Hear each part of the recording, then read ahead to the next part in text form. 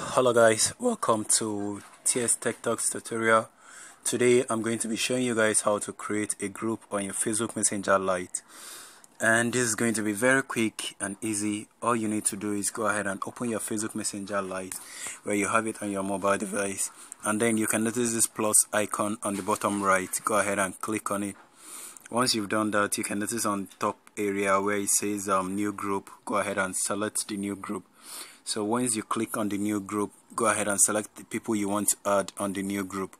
So now I've chosen like 3 people. These are my friends. I'm going to go ahead and start a group chat. So once you've started a group chat, it's going to show you that your group have been created. That's it. So this is how to create a group, and in the next video I'm going to be showing you guys how to customize your group on your Facebook Messenger Lite.